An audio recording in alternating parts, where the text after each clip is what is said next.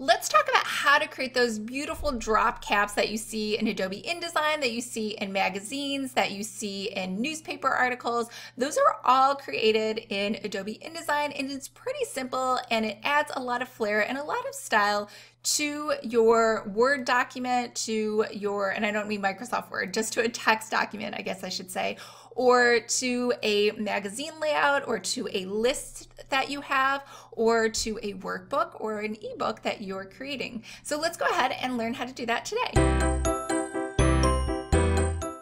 Hi everyone, I'm Lisa from Pretty Fabulous, and I help online businesses to create beautiful digital downloads using Adobe InDesign. So if that sounds like you or something you might be interested in, make sure to hit the subscribe button below, and I post new videos every Monday and Thursday. The first thing you're going to do to create a drop cap is you are going to need some text so that you can create the drop cap inside there. Now, this is kind of well, it's a very simple magazine layout. We have 2 columns of text, and we are simply going to add a drop cap to that first paragraph just to style it and make it a little more interesting. So the first thing you're going to do is you're just going to select that type tool, and we just want to we want to highlight that first paragraph because that's the only place we're going to be putting that drop cap in. Now you're going to go over to paragraph styles, and you'll see the flyout menu. Now if you don't see paragraph styles on your right, don't panic. It just means your workspace is set up a little differently. Go over to window and make sure that text type in tables is selected, and you should see paragraph, and then you can see paragraph style.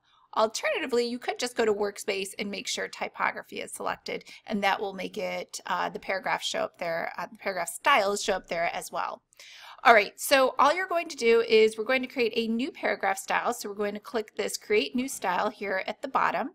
And once I have this highlighted, I'm going to double click it, and I'm going to drop down here to the section that says Drop Caps and Nested Styles. Now, I want to make sure that the Preview button is selected, so you can check that, toggle that on and off.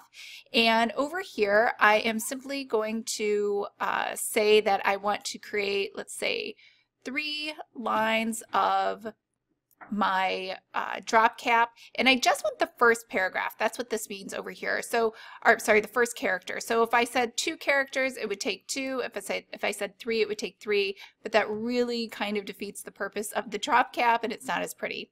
So I kind of like this look with the 3 lines that it has taken up. So you can see 1, 2, 3. If I were to select 4, it would make it a little bigger. But this is only a 5-line paragraph, so that would look a little odd. So I'm going to go ahead and say okay. Now another thing with drop caps is you usually want the entire article for a magazine article in a sans serif font, and you want your actual drop cap in a serif font. So over here I'm going to select Dido. Whoops. Dido, and I am actually going to change the color too to help it stand out just a little more. So I'll make that bright pink. So now I have a drop cap inside of here, and you can go through and you can do this for any other paragraph too, just to kind of help it stand out. And we've already defined that paragraph style, so we can go ahead and just click the paragraph style, and you'll see that drop cap will show up right away. Now if you did want to skip this step where you had to select the Dido, you could create a character style, but quite honestly, it's just 1 letter. I don't think it's not a big deal. Well, I guess it is a big deal if you want to change colors, so we'll make this pink again. So that just breaks up your text and makes it a little prettier.